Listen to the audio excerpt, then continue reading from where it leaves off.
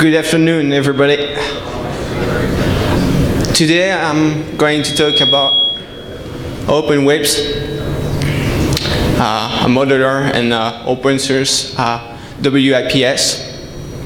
So on the agenda, I will first tell you what it is, then the origin of where the idea came from, and talk a little bit about the architecture of this thing, and then I'll talk about the internal design of things work internally, followed by the release plan, and then a demo.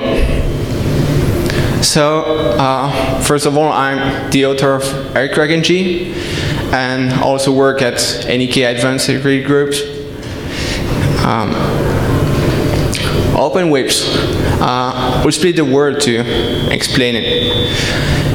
First, you got the first part, it's open source tools. W stands for wireless, and IPS is an intrusion prevention system. There are IDS and IPSs. IDS just detect intrusions and notify you of the intrusion. And IPS is react on these things, so they prevent the intrusion.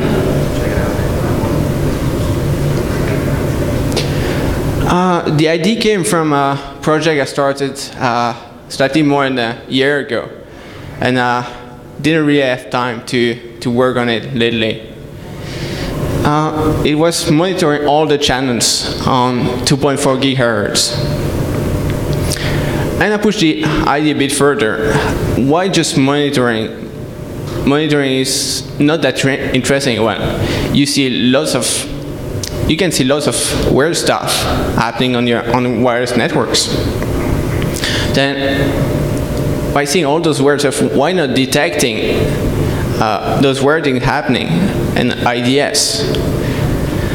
And I pushed it a little bit further, and since these cards are pretty good at injection, why not do intrusion prevention system instead to prevent intrusions? This setup is based on 14 alpha. This was an early prototype based on a cardboard to see how much space I needed. So as you can see, a 19-inch rack will fit perfectly. So commercial IPS, wireless IPS, are freaking expensive. When you want a basic setup, you will need a central server to manage everything, and all the sensor that capture data, send it to the central server for analysis. The central server itself costs about 6 to 8 grand, and each sensor costs about $100 each. So for a basic setup, you look at 10 grand. This is really expensive. There is no existing open source solution yet. I saw Stealth Wireless, but it hasn't been updated in a while, and Snort doesn't have anything wireless built in, so the project hasn't been merged. It's almost dead. And I also wanted a WIPS just to play with, but just spending 10 grand on something to play with, and just for a home network, it's quite a bit of waste of money. So I decided to write one myself. I offered you a free trial. Thanks. I accept it. Sorry? You gotta give them back. Free trial. So the architecture of this thing is basically the same as commercial one, separated in 3 different parts. The main one is the server, which is going to gather all the data, make the analysis, and react. Sensors, those are just dumb devices that capture traffic, send it to the server. And from time to time, they need to inject data. And the last one is the interface, which is how you access the WIPs and how you access the system and manage it and get nice reports.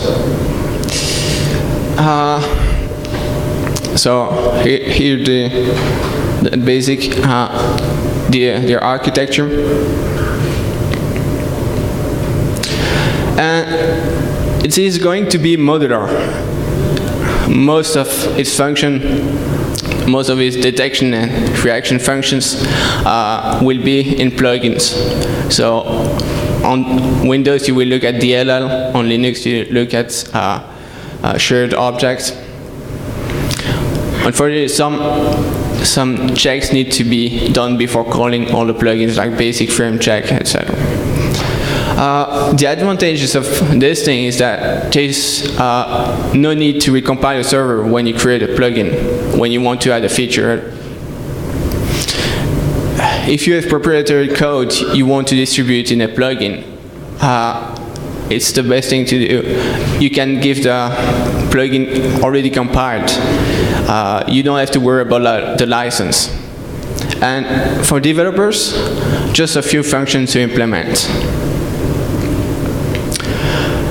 Most plugins will run on the server because that's where all the CPU power, GPU, and FPGA power is. And also because that's where all the packets go. And that's where you got the whole picture. In some rare cases, you may see plugins on the sensors.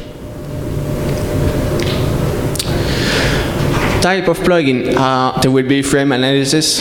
That's the most common type of plugin. There are several layers in it. Logging, for example, if you want to not to log to OpenWips but to syslog or your custom logging system. The alert will let you get alerted in case of intrusion. For example, an email, a text message, or anything else. Database connection, by default, will provide a SQLite database. But if you need MySQL, Oracle, Postgres, there will be plugins available for that. And the last one, which is a script wrapper, that lets you create quickly plugin using scripts like Ruby, Python, and it can be any script, any type of script. Multiple sensors can be a nightmare because they see different picture to different parts of the network. Sometimes they see the same parts, sometimes just some small part of it, and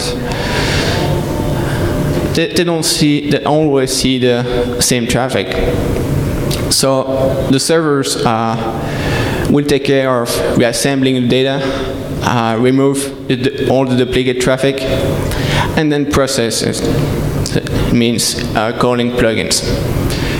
The intrusion prevention, most of the time, it will use the sensor we see the most of the attack. When attacked, in most cases what happens is that the attacker will get deauthenticated, and it's going to be logged, and the administrator is going to be alerted. In case legitimate users are attacked, both the attackers and the legitimate user are going to be banned until the issue is resolved. You don't want one of your users be part of the attack against your network. And it can also prevent your users to connect to other networks if you want. DOS. We can detect denial of service. It's not that hard. All you can do is wait for it to finish. Fortunately, if vendors say they can stop it, that's bullshit. Or you can make it stop. Unfortunately, software can't do much. But we have a hardware add-on that is capable of stopping it. It's cheap and widely available, and get the job really quick. So it's a baseball bat. And since it's really cheap, you can fill an expense sheet to get reimbursed for it. And that is called baseball bat restoration of service.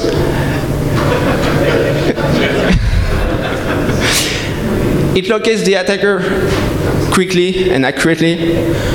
That's the guy who runs with or without a laptop when he sees you. It costs about 15 to 30 bucks on Amazon, and you can find it in different sizes. You can probably find one that fits in your backpack. Now let's get a little bit more serious. The internet design. This part is going to be a bit more technical. So you remember the architecture? You have the sensors, the server, and the interface. So the sensors are going to connect to the servers. There are two different channels, one with the commands and one with the remote pickup. And this thing is going to be encrypted. The interface, there will also be a command and a pickup channel, and also going to be encrypted. Database, most of the time it will sit on the server. It is a SQLite database, but it's available. You could use an external one.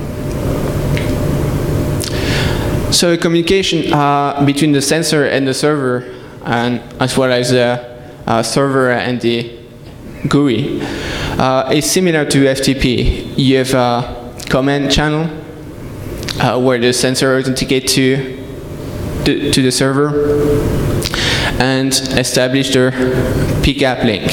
So the data channel is going to be the remote pickup. What you'll see in that is binary data. And basically this is exactly the same as what you can find in a pickup file. And both channels are going to be encrypted by default. So here's how the command works between the sensor and the server.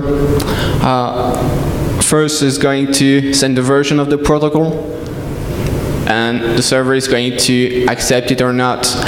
If it does not, the sensor is going to try to fall back to a previous version until it finds one.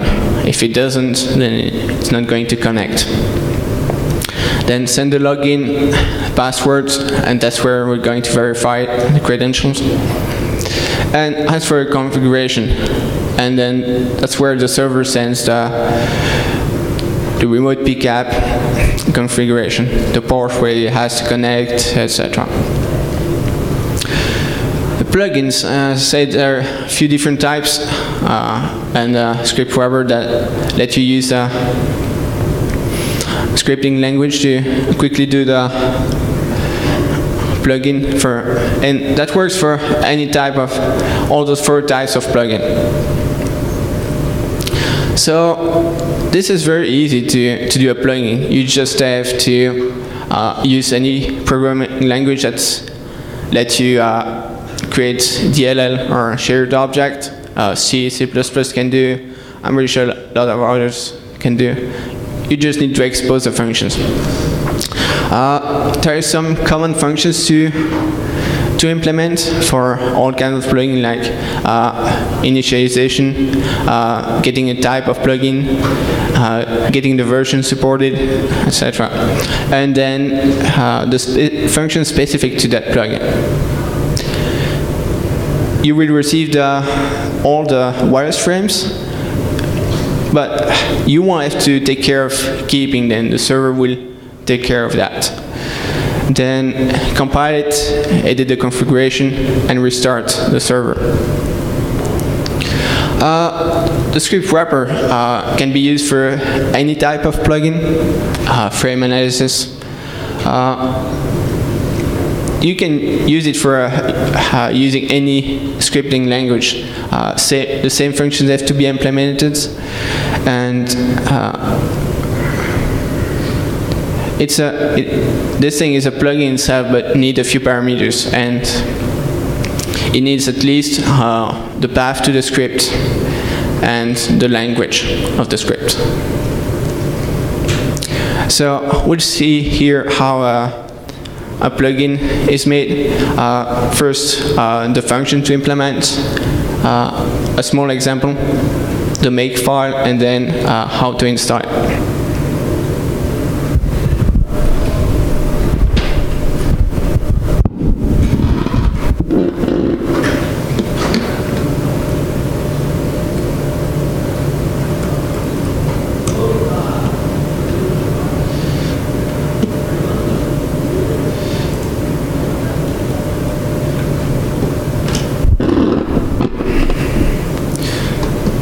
So here's a basic plugin for frame analysis. You have a few functions. These functions just need to be implemented for any kind of plugin. First one is going to initialize the plugin. You give it the config line. That means all the parameters it's going to receive, and it's going to receive as well the version of OpenWips. The second one frees all the memory.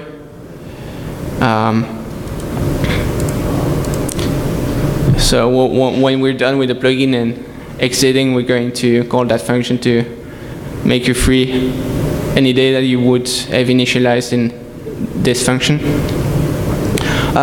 This one is going to return the plugin type if it's a frame analysis plugin, database connection, logging, or alert. The minimum supported version of OpenWips for that plugin and maximum supported, and an initialization text, something that we're going to log to show that the plugin has been loaded correctly.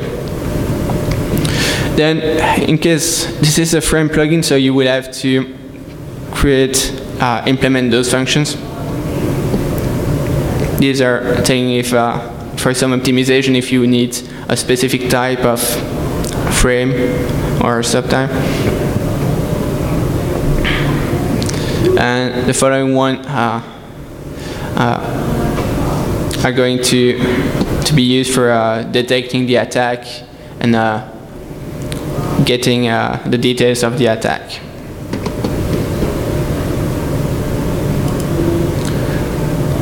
So in this case, this one is a very simple one. We're going to check a few bits to make sure they're correct. And since we need to keep some data, we're going to return a pointer to something, to our configuration. And as you can see, this is frame analysis plugin, and the minimum supported version is currently this one is 0.1, and only support that version. And this is what is going to be logged when the plugin is loaded.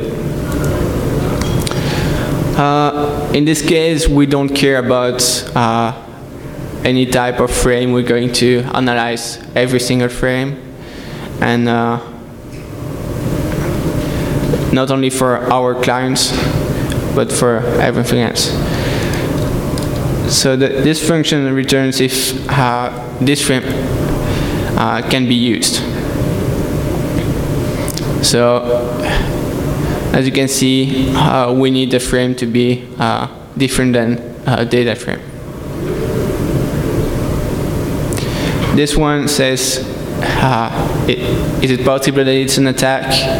Or is it possible that it is going to be an attack? And then that's where the thread is going to gather all the packets for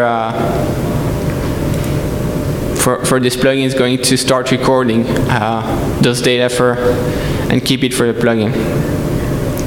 And this thing can determine if we need a specific amount of frame before starting analyzing if it's an attack or not, or if it needs some time before it, or if it's a frame rate based attack, if you combine both. And then this one is going to return if there is an attack or not. We're going to do some basic check. And the last one is give the details. In this case, this is anomaly on the network, because these bits need to be set only for data frames. So it's really not that hard to do a plugin. Compiling it. So let's see the makefile first.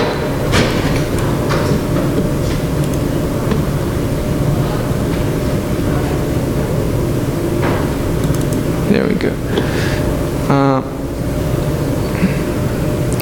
This one. So just compiling and say it's for a shared object and give it the name of the shared object. That's the actual name. That's it. So compiling it.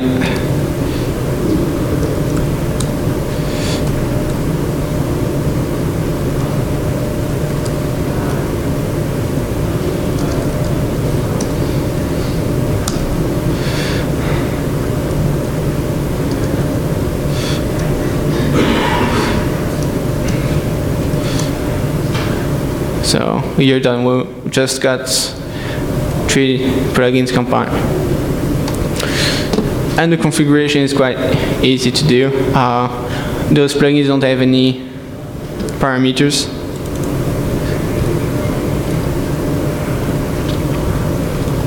So you specify here the plugin, the name of the plugin you want to reference, and the path to it.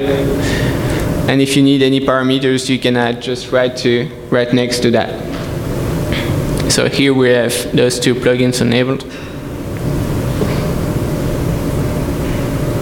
And that's it.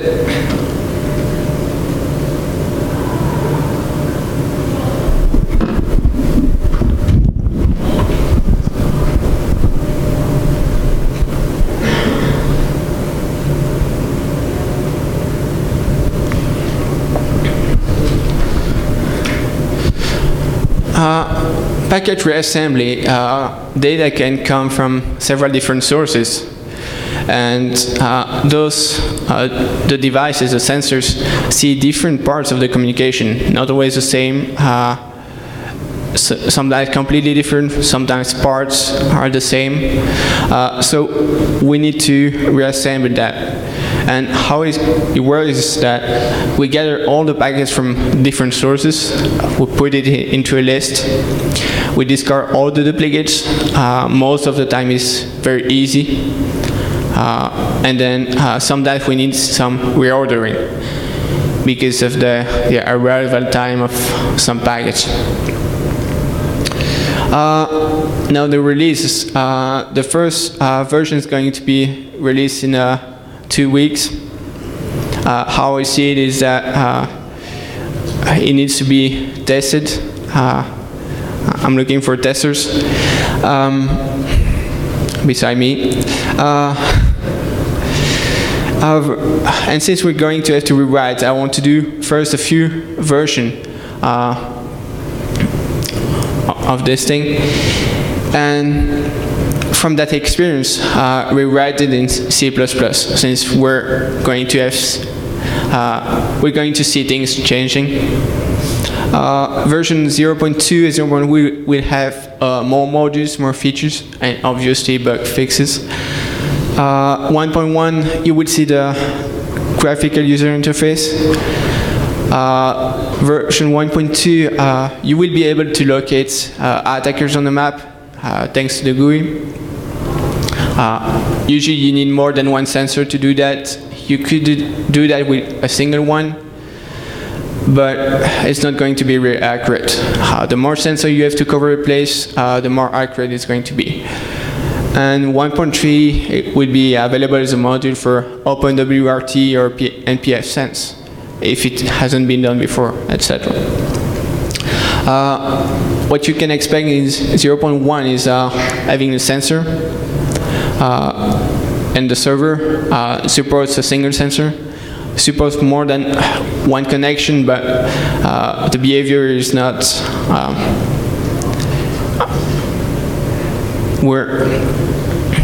the behavior is unexpected because we don't do any reassembly. Plugins available: frame analysis and logging. We're going to be able to detect all the attacks of aircraft NG, a few other attacks available, and logging, and probably alert plugin, as well as documentation for getting it, compiling, setting it up, and using it, and also documentation for creating your own plugins. 0.2, you will see encrypted communication between the sensor and server, as well as channel hopping. The server will support multiple sensors, more plugin types, and more existing plugin types, and bug fixes, obviously. 0.3 will see a real remote pickup. For those who don't know, Wireshark supports remote pickup, so you can connect to a remote server to do packet capture. Unfortunately, that tool only exists on Windows.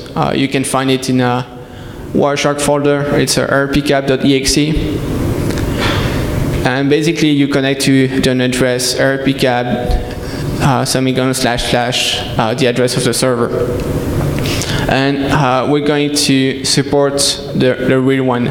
So, and hopefully contribute to do one for any kind of interface. Server, you will see database. We need to see what is worth storing in the database. We need to design it, and there will be more plugins and script wrapper plugin. There will probably be 0.4 to fix bugs in that version. 1.0 will be based on your inputs and the experience we had with it, things that need to be changed, etc. For a development point of view, C++ is much easier, and it's not slower than C. And there won't be any change on how plugin works.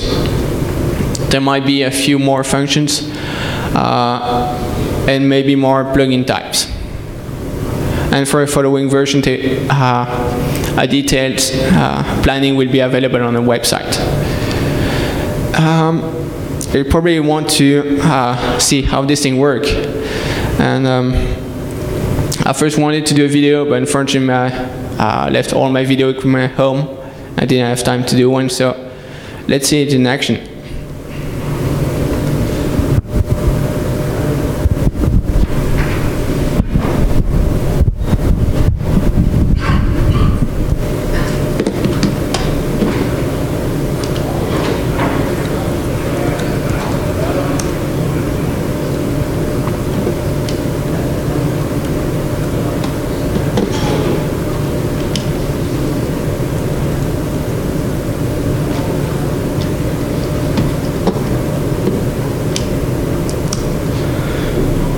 So here I just started a server.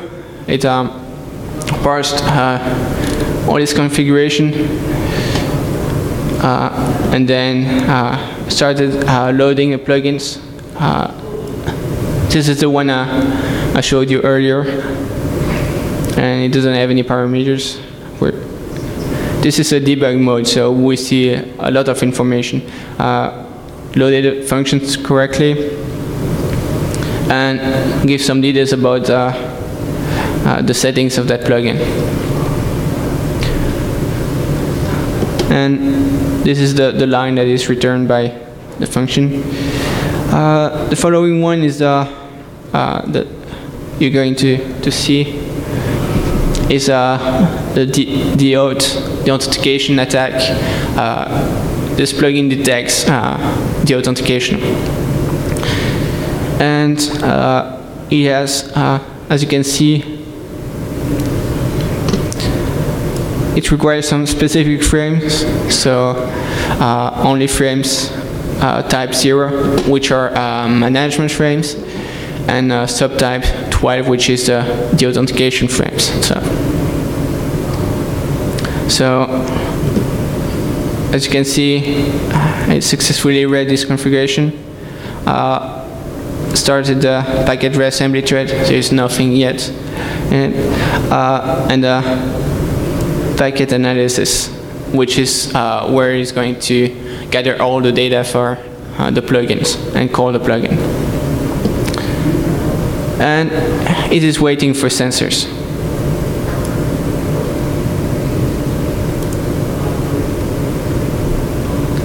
So I'm going to start a sensor here, specifying the monitor interface, the address to the server, login and password.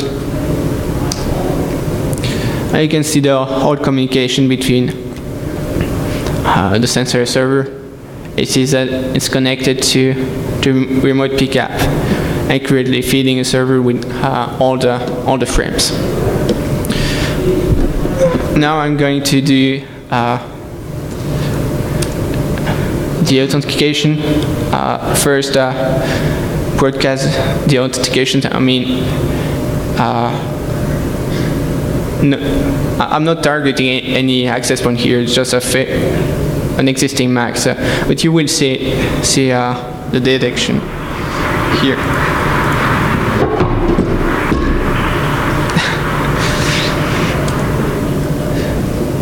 So as you can see, it just detected the authentication. It's broadcast the authentication.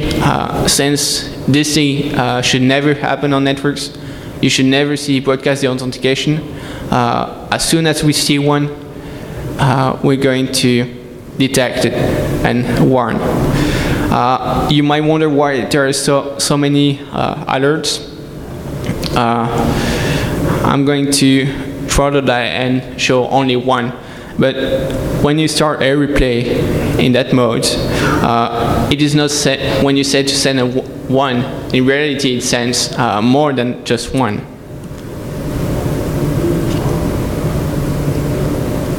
So as you can see, it sends not 1, but a bunch of them. Like 256, so quite a lot.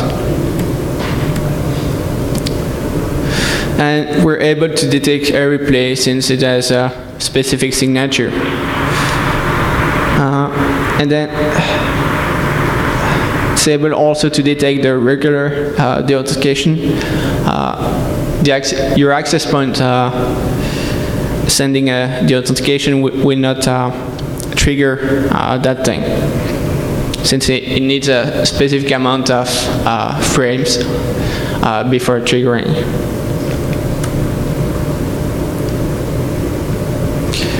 Yeah, the replay sends the authentication packets in both directions, both to the client and saying I'm the access point, and to the access point saying I'm the client, I'm the authenticating. So there we go.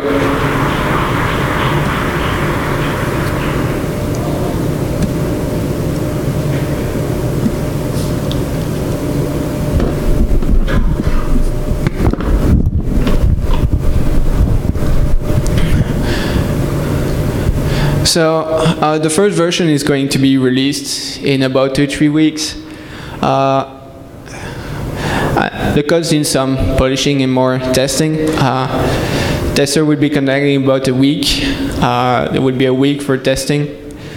And we're going to have to write the documentation, and there will be a bug tracker and a subversion repository available. The website is already up with some basic information.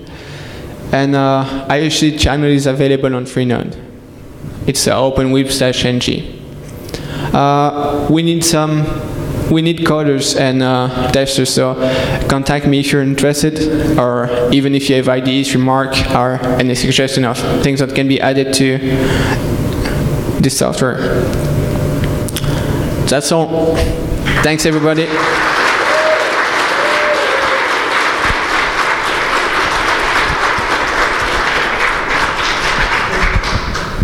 Do you have any question? Yeah. Does the idea of all the sensors sending the traffic to the centralized server, is that going to scale? Be it 5 sensors or 10 sensors or 20 sensors? Depending on the business of your network, there will be a few options available on the sensor. You will be able to do some processing on the sensor if you don't want to send all the traffic through your network. I'm going to find how I can make the sensor do the processing and make the plugins do all the processing on the sensor and be compatible with sensor. Another option you can do is discarding all the payload from the data frames. So that would be the most common frames you can see on a wireless network. You will be able to tell the sensor to not send the content of the data frames. Yes. What chipsets are you going to support? Are you going to be like at wireless branch or anything specifically for full coverage, like the authentication or just the sensor portion that's not going to be supported? Because you do the question is, what are the chips that supported? All the wireless carrier supports monitor modes and are capable of injection can be used with this software. Yep.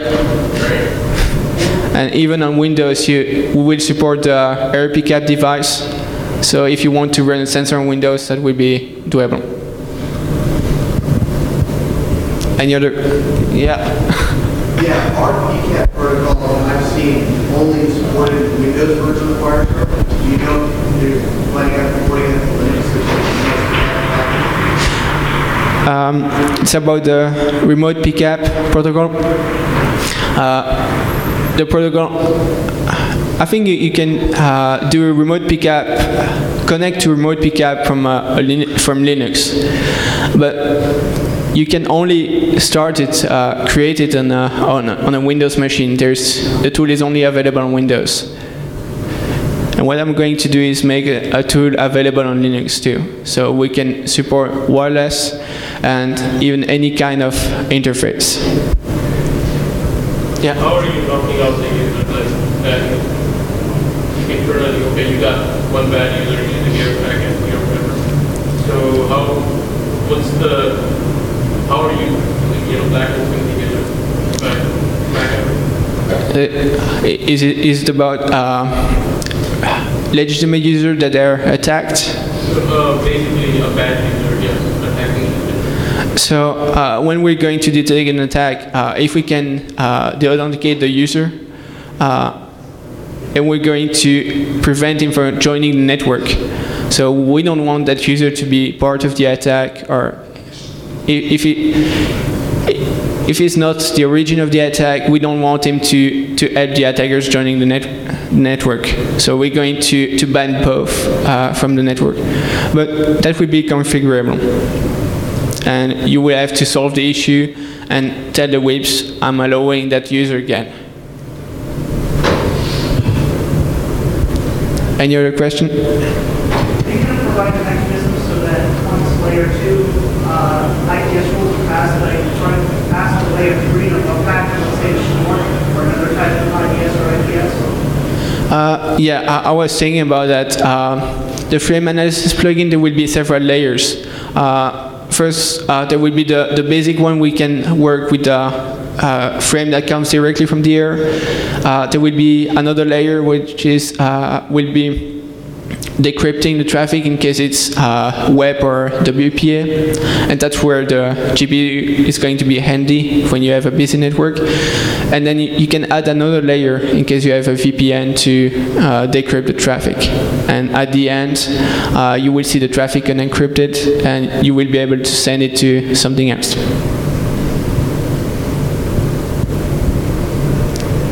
And if any other question? Thank you very much.